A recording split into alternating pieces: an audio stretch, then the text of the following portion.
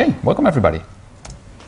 My name is Hugo Trippaers from Schuberg Philis, outsourcing company in the Netherlands, and also one of the project management committee members of the Apache CloudStack project. I got involved with CloudStack a couple of years ago, about 2 years ago, when we were building our own cloud solution, and we had some problems with our networking, and we came across this company called Nicira, which was able to solve our networking problems. And I will go into detail a bit more later on. They solved a lot of networking problems, but there was no real cooperation between, at that time, Citrix, who was doing a lot of work on the CloudStack distributions, and the Nicira people. So in short, they needed somebody to develop the integration. And my colleagues who were building the cloud found me willing enough to do it.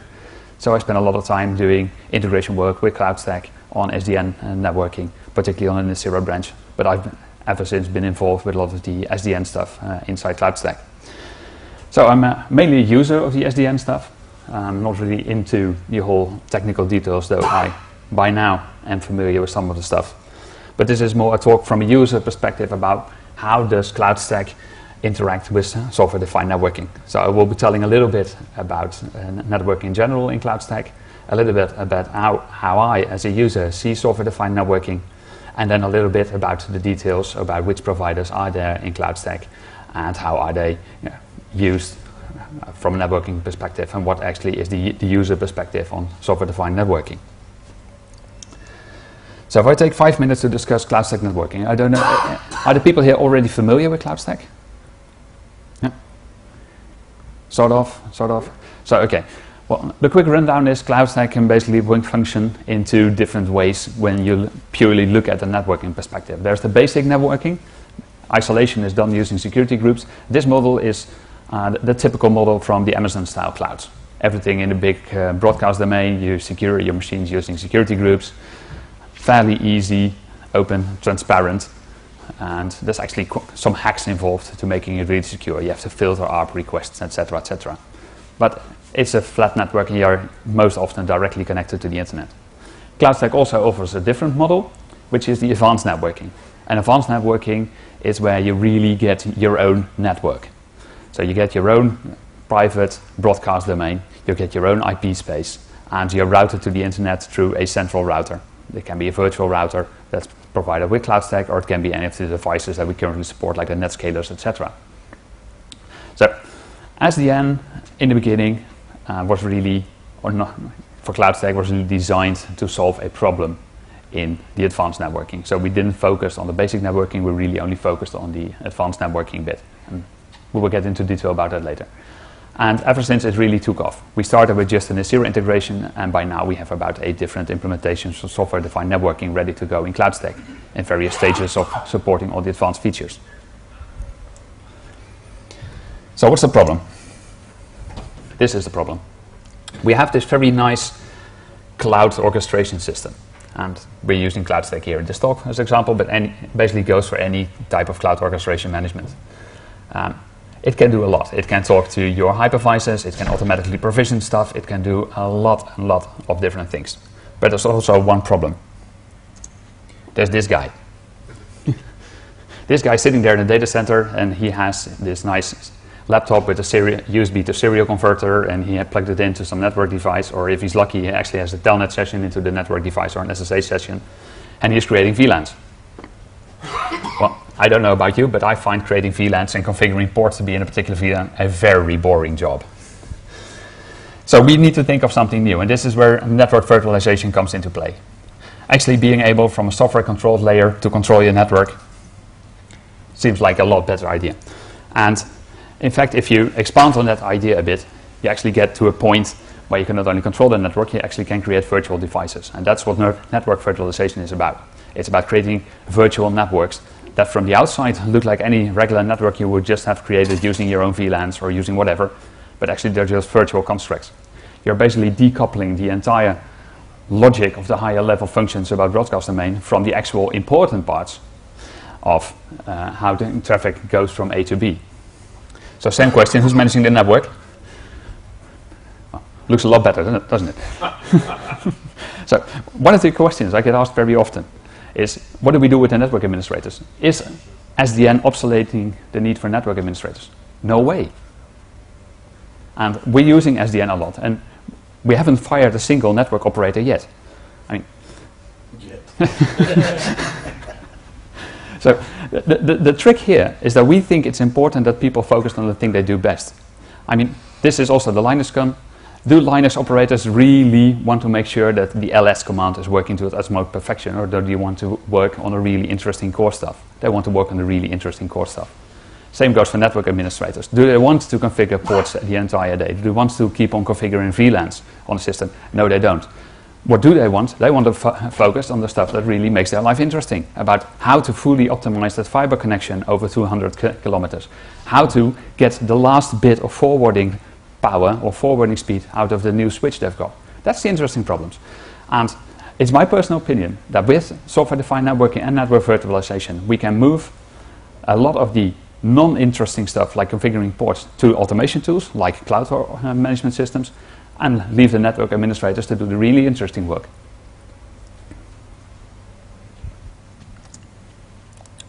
So this is sort of, what it means. Say like defining a common lingo. Decouples the control plane, what data is going where, from the data plane. How does the data get there? And that's again the point about what you want your network administrators to do. It makes network management easier because you have to focus on different levels. No longer does the network administrator need to have a complete overview from all the way down to the ports, all the way up to what the application is doing with the network. But you can easily segregate and say, okay, I'm going to leave this bit to the automated tooling, and this bit is what I'm going to focus on. And it provides an API. And this is where we as system administrators are happy. Anything with an API, we can do stuff with it. And usually do stuff with it that nobody ever intended that we could do with it. And that's where it starts to get really interesting. Software-defined networking, a few years ago when I started with it, when I got in touch with the people from Nicira, we were talking about network virtualization as a way to making a broadcast domain virtualized. And it was really simple. I could create a logical switch, and on a logical switch, I could create a logical port. Done, deal. I got my switch, and it's virtual. Nice. Nowadays, stuff is changing. We've got APIs. We've got software-defined stuff that does our networking for us. So what's stopping us from creating distributed firewalls? Firewalls that's no longer a single point in your network where all the traffic flows through, which is in most typical networks a huge bottleneck for the actual speed you can get from the network, but really actually a virtualized device that does distributed firewalling. Wire speed, 10 gigs, 100 gigs, I don't care. Load balancer, same thing. Do we need a static device somewhere in the network? Again, a bottleneck in the network? No. We can have it distributed.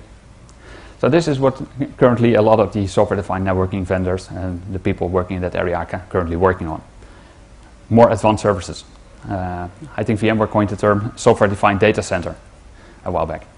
I mean, if we have an API and if we can control it from software, there's no limit to the amount of stuff we can do. Now, there's a nice track about Open Daylight here at the conference.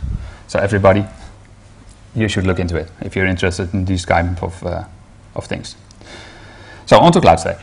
There was a couple of people here who already use CloudStack. Maybe they can point me out where software-defined networking is integrated in this piece. It's a trick question, it's not.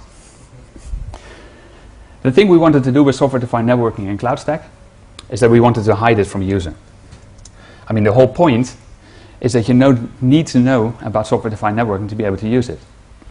We build it into the core of CloudStack, really into the core networking functionality, and to a user it's not interesting that there's a software-defined networking being used.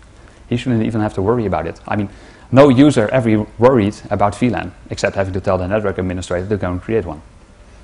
But there should be no special setup, no special sauce, no magic to perform to actually use software-defined networking. So in CloudStack we really made an effort to hide it as much as possible and make it a generic thing that everybody would be able to use without having to think about it too much.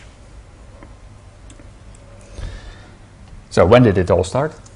Actually before I joined the project. Pre-ACS, for people who don't know, is a term we use in CloudStack to indicate that this was before the software was donated to the Apache Foundation. At the moment it's a top-level Apache project, CloudStack.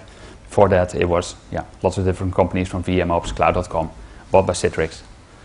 And actually we had some kind of software-defined networking in there already. I mean, we were using Open vSwitch, already, and there was the option of using the GRE tunnels on Xen server.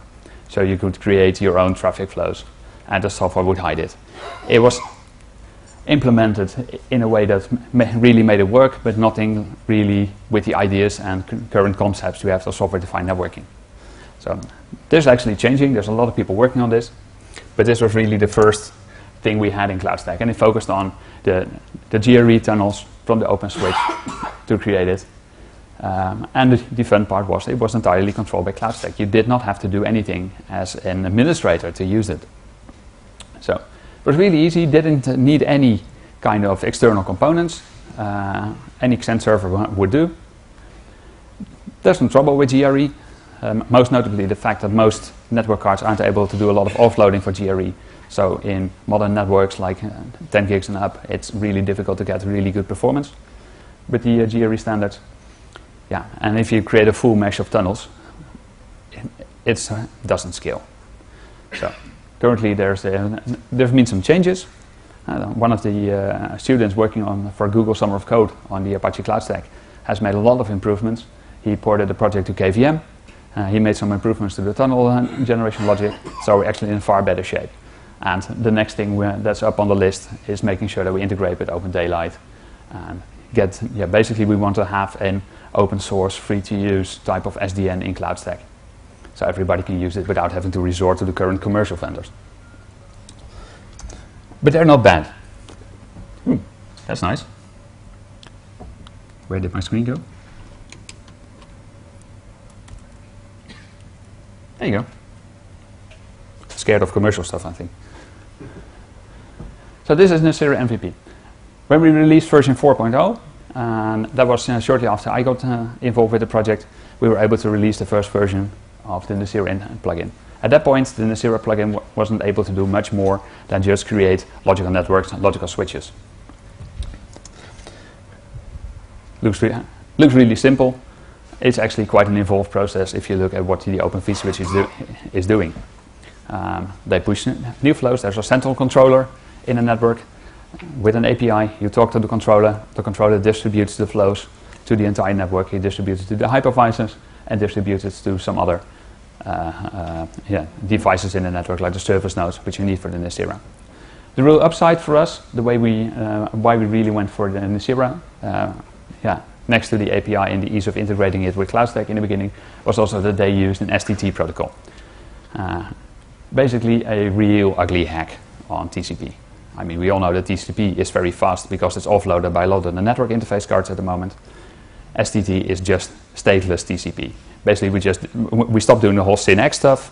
We stopped doing the acknowledgements. We stopped doing a lot of stuff. We just send packets, and they happen to have a TCP header. The big upside is that it's offloaded by the network card. The big downside is if you try to run this to a firewall, see what it does with your connection table. It will kill it. So, and the downside, well, if you call it the downside, you can't use the run-of-the-mill Open vSwitch. Because it needs to support the STT protocol, you actually need a custom version of the Open vSwitch. Now, lucky for us, most of the people working on Open vSwitch are or used to be Nicira employees, so there was a lot of good integration. So it didn't really deviate from the standard Open vSwitch. It was just the same old Open vSwitch we all know and love, with some added pieces onto it. So for us, it was a good choice at the time. And actually still is. Then things got out of hand, and we started looking about what can we do next. So the thing we did is we looked at Nicira and we said, okay guys, what are your next innovations? And they said, well, we're going to focus on layer 3. A layer 3 means for us firewall, NAT, and the VPC. For people not familiar with CloudStack, VPC is a construct in CloudStack, virtual private cloud. It's sort of like you can build your own multi-tier infrastructure within the cloud, completely separate with its own policy engines, etc. So multiple networks steered together with policies between them. And this allowed us to do more interesting stuff. Suddenly, we were not only able to create networks, and we still had to rely on the CloudStack virtual router to do all the routing and all the interesting NAT stuff for us, but we could create advanced networks completely based on software-defined networking. So we had the isolation, which we already had in the 4.0 release, and we suddenly were able to add NAT capabilities like static NAT, port forwarding, source NAT. We were able to add some basic firewalling support, I'm calling basic because at that time it was stateless firewalling. Not really useful, but good enough to have some kind of port isolation, especially since we as a company run an internal cloud. We're not selling cloud services, we're using it for internal IaaS services, so that was good enough. And we had support for the VPCs, which is something we use a lot to separate applications from each other. And lo and behold, in 4.1 we found Big Switch. Big Switch was already there, was already looking at CloudStack, but because I integrated the MVP plugin, there was suddenly a platform, a way of doing it that allowed other vendors to jump on the bandwagon and get their stuff ported to CloudStack as well. So we had a second plugin, which is the Big Switch plugin. So skipping the 100 layer 3 support, Big Switch. They're using the same setup and as the Nicira plugin in CloudStack, and actually, yeah, it is quite similar. There's a lot of the similar things. They have some different ideas about how stuff should work, and I didn't even investigate in depth, but I really liked the solution. And what I really like about them is they really focus on keeping everything, or at least using open source stuff. They're a very open company. I mean, Nicira has some closed source bits, and I believe that Big Switch is mostly open source stuff. Not free to use, but at least open. And they work actively with a lot of the open standards, so there's a lot of interaction between them and other people in the community. And the basic support was, again, isolated networks, and they had some extra features like being able to use the DHCP, etc. Then we hit our next milestone release, and more people jumped on the bandwagon. We got Midokura, Midonet. They were a Japanese-based company, also doing network virtualization, and they're really focusing on cloud-style deployment. So they had a lot of inbuilt features to do cloud-style deployments, and we had Stratosphere SSP. Well, the Midokura Midonet, they really have a nice setup that includes everything with layer 3 support, static NAT, routing, etc. It's basically the whole advanced networking concept of CloudStack in a virtualized concept. The downside was a bit that it only worked with the KVM hypervisor. And they have a complete solution, so you will have to make certain choices. Like with Nicira, we can say, okay, I just want to use the network isolation, and I leave the DHCP and the DNS to the user, to the virtual router. In this case, it's a package solution. You either use it with all their features or not. So there wasn't much ability to switch and mix and match different services. There was a bit of the downside, but other than that, it's a really nice thing.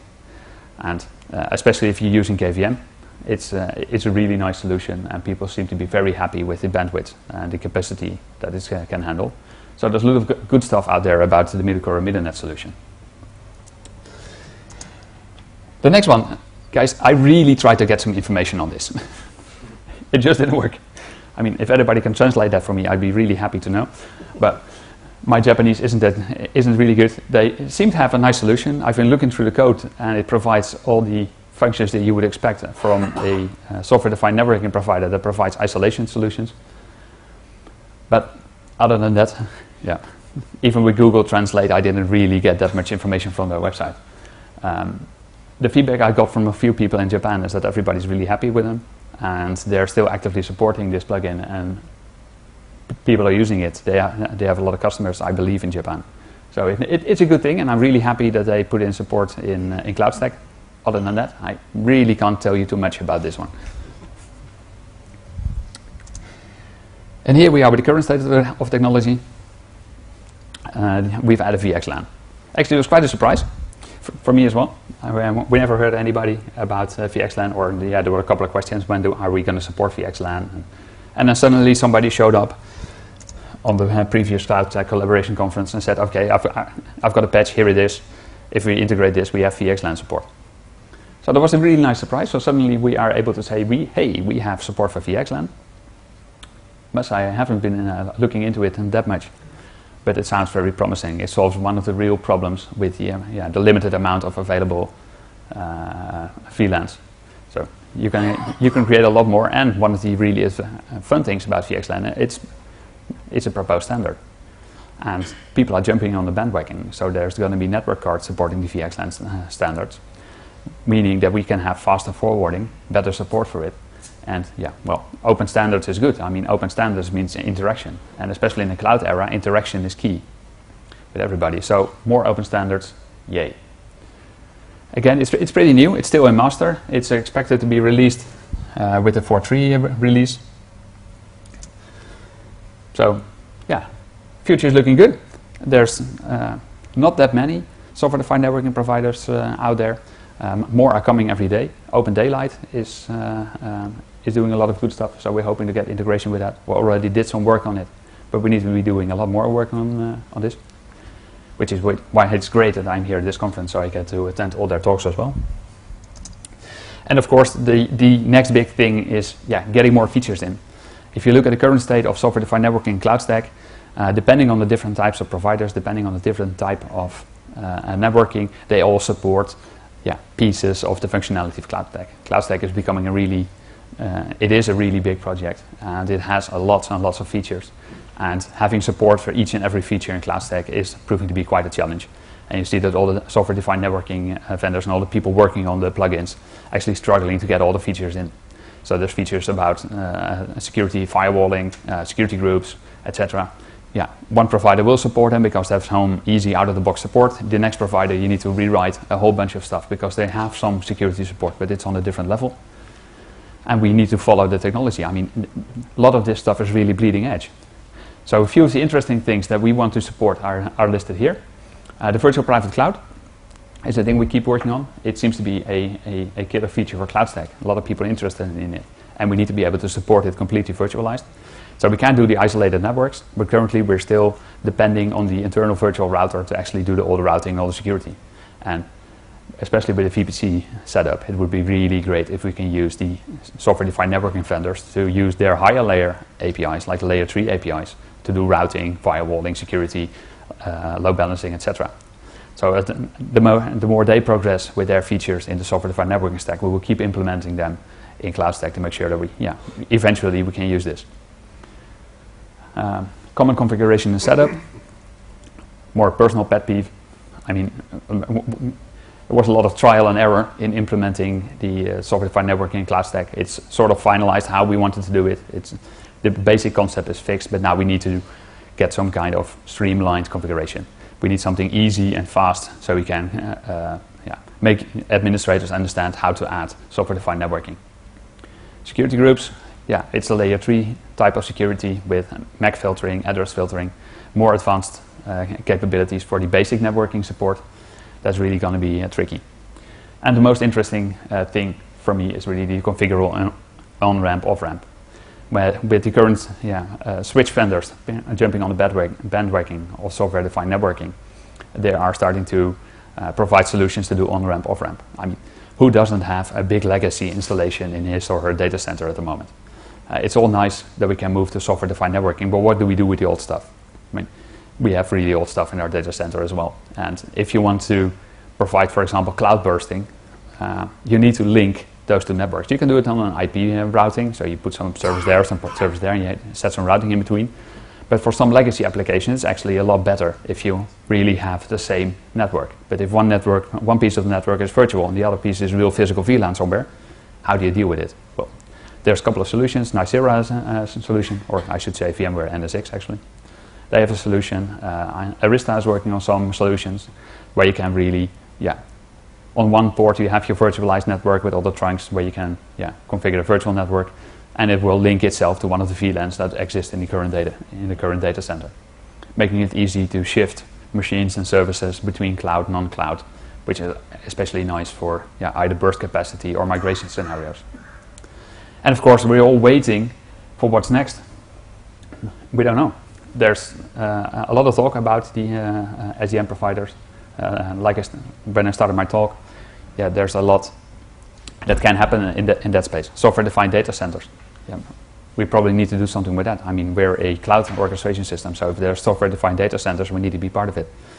So we have to follow the technology and the way of thinking of the software-defined networking vendors and the people really thinking about that stuff and make sure that we have the support for it. And I think it's going to change a lot for CloudStack in the near future. I mean, currently we're still depending on a lot of physical infrastructure, and that will change. We're already seeing some kind of like integration with UCS. One step in the direction of really automatically creating your hypervisors. Now it's hypervisors on which you create virtual machines, but if we just get stacks and stacks of hardware in the data center and we can on demand create hypervisors when we need them, that's yet another scaling issue we can deal with, and it's all automated by API. And that's what software-defined anything is basically about. So, if we focus on how it actually works inside CloudStack, so we're going to dive a bit into the internals of CloudStack and see how we did the initial implementation. So, first of all, configuring CloudStack is not the hardest part of setting up a software-defined networking kit. I mean, software-defined networking requires some understanding about your network. It requires either commercial software or some tooling that you probably need. You need to know a bit about Over vSwitch. You need to get some gear from somewhere. So the hardest part is actually making your network ready and getting all the software and all the APIs ready to run. I mean, if you want to work with Open Daylight, you have to get the Open Daylight project, set up your controller, etc., before you can even start configuring it in CloudStack. So by no means is CloudStack the really hard part of setting up software-defined networking. But since there are so many vendors out there nowadays, I just focus on what do we do inside CloudStack.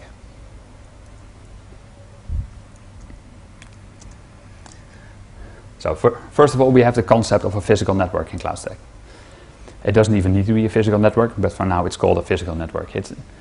It's a way for us to identify which types of networks there are, where you can connect to in the physical space. And more importantly, it's about what kind of isolation method you can use.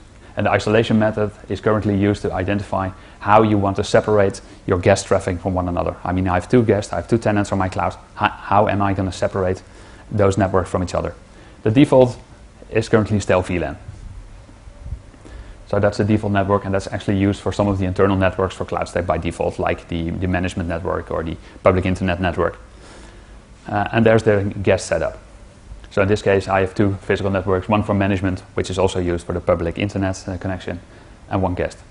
And the guest, I was able to select the STT provider, which in this case allows me to basically enabling me to select an Nicira NFV provider in CloudStack. I could have chosen any of the other options for Big Switch or MidoNet. They're all in there and you can select them. This means that every guest network created will be routed to that particular provider. And then you can set up and configure that provider. This is what the configuration would typically look like. You give it an IP address of the controller. You give it the authentication credentials. Some other interesting bits. Every SDN provider has its own type of configuration that you need. In this case, for the VMware NSX, you need to create a transport zone, which is like, it mimics the cloud zone.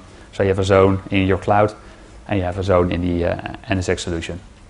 And we have the layer 3 gateway service. Again, that's a particular device for the VMware NSX solution, which is used for on-ramp, off-ramp traffic and the layer 3 routing. So you give those ideas, and that basically enables a provider. And a provider is a concept where the CloudStack orchestration engine can ask for services like prepare me a network or release a network or add a port to the network.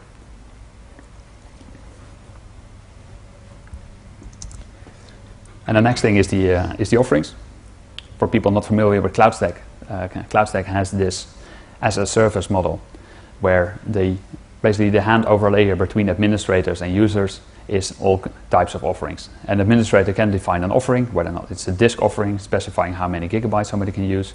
It's a compute offering, like how many CPUs you get and how many memory you get. There's also the network offering. And the network offering details that if you create a network based on that particular offering, what kind of services would you get?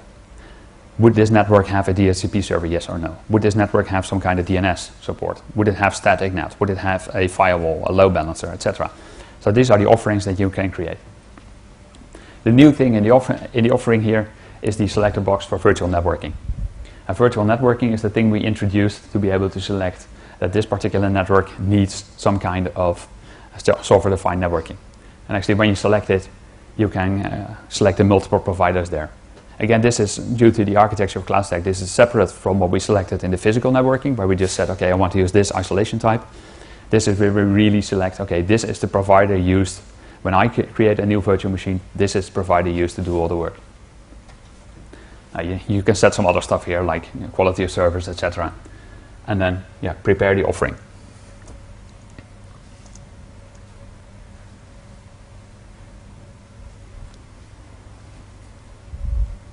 How did the slide get here? Okay. So, now it's to the domain of the magic. We go to the gurus. If we've created a network offering and we want somebody to be able to use it, we give them access to that particular network offering, and sooner or later they're going to either create a virtual machine or they're going to just consciously select and say, okay, I want to create a new network using this offering. The first thing that gets hit is the network guru. And a network guru is not a wizened old man typing in commands on VLANs anymore. We're now in the software-defined area. So it's actually a piece of software that does stuff. And the network guru is the guru that really creates the network. So this used to be a placeholder thing in the VLAN, because nobody ever needed to create a VLAN. That was what the network administration department was for, and actually CloudStack didn't have to do anything for it. But in this case, we actually have to do some work. So in this case, we are going to call one of the APIs of the software-defined networking vendors and ask them to set up a network and give us back some kind of ID so we know which one it is. So all networks in CloudStack have what we call a broadcast URI, and a broadcast URI consists of a type of networking, like an L switch or a VLAN, and the identifier which specifies it. In the case of VMware NSX, it's a UUID. In the case of a VLAN, it's a simple integer number. So we can always know this network is linked to this particular type of construct somewhere. And the guru stores it in the database and makes it available to use. The next thing we need to do is the element. And the element is a different beast from the guru, where the guru deals with the network as the complete concept. The element is just concerned with creating a simple port, or actually with a virtual machine. When a virtual machine starts, you plug it onto a network interface card. And the network interface card is plugged onto a network. And this is where the element comes in. The moment somebody plugs a network element or a network interface card on a network, the elements will wake up. And the elements can deal with all those stuff. For example, elements deal with load balancing, elements deal with firewalling, elements deal with setting up the DHCP address and the DNS entries. So we added a new element specifically for software-defined networking, or actually we implement one element for every software-defined networking vendor we have at the moment. And the element is responsible for making sure that there's a port connection. So it can be as simple as specifying the virtual LAN number for if you're using traditional VLANs, or as complex as really going into an API and telling some software-defined networking provider that you need to connect this particular port, giving this UUID to the software-defined networking switch. This is actually where stuff really got interesting in implementing it as well, because this is also where you need to deal with your compute. With the old style of networking with VLANs, everything was in the network. So you just had to connect to the network, all done and proper. And here we have some interaction between the compute area, where we need to configure the VM specs and provide the networking details for the VM specs, and at the same time deal with network configuration. And since we're using virtualized networking, it really integrates with the compute stack. So we need all kinds of settings on the compute stack. There's properties we need to supply when we create a network interface cards on the virtual machines, etc. So this is where we had to do some new stuff for CloudStack in allowing for this integration.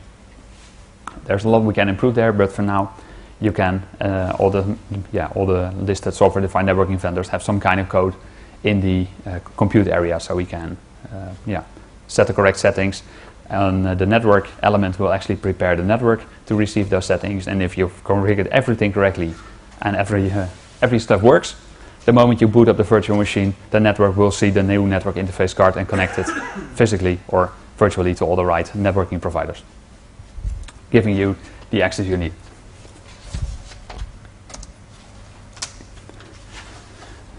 So to summarize, it's a network interface card, which is the linking pin between the virtual machine and the software-defined networking implementations. There's some flags we need to set on the hypervisor to enable it to be found. So the hypervisor does some of the work. It talks, for example, to Open vSwitch. It sets some properties which identifies that particular port on the software-defined network. And on the other hand, the networking part of CloudStack will actually prepare the same network, set all the settings, so the moment this port gets added to the network, it will recognize and say, hey, I know this port, I know this virtual machine, I have some configuration somewhere in my network for this machine, so I know which communication should happen. So I can build my flows, or I can build my, whatever it is the particular software-defined networking vendor uses. It's not really a common way of doing things. Some set a UUID on the network interface, some basically just detect the MAC address that's used. So there's some tricks involved in getting everything to work, but it's actually quite difficult to get it to work completely.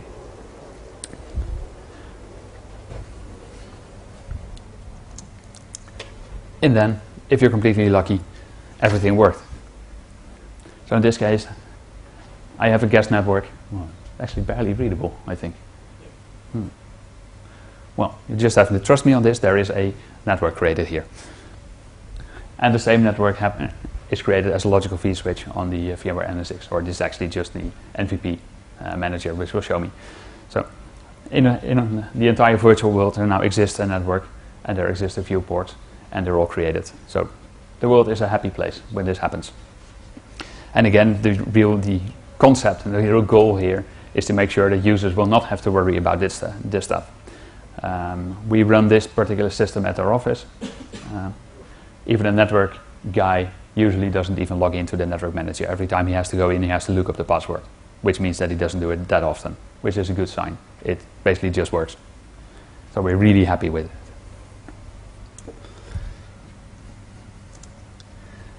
And that's basically all there is to it. I mean, there's a lot that can be said about software-defined networking, and I think there will be a lot said, especially the next few days here with the Open Daylight people and all the other stuff about software-defined networking. But from a CloudStack perspective, this is what we have.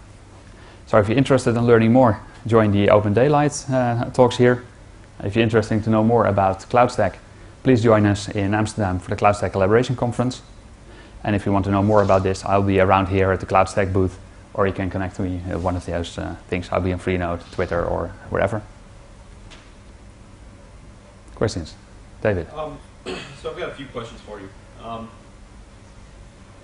So we talked about, you said one of the future challenges is handling security groups in SDN.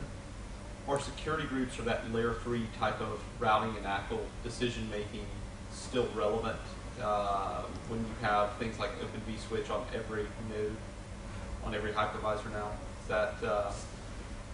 Is there some thought to replacing that EV tables functionality? Yeah, good question. So the question is, what's the relevancy of the security groups as currently implemented in CloudStack when you have software-defined networking and Open vSwitch on all the hypervisors? So actually a really good question.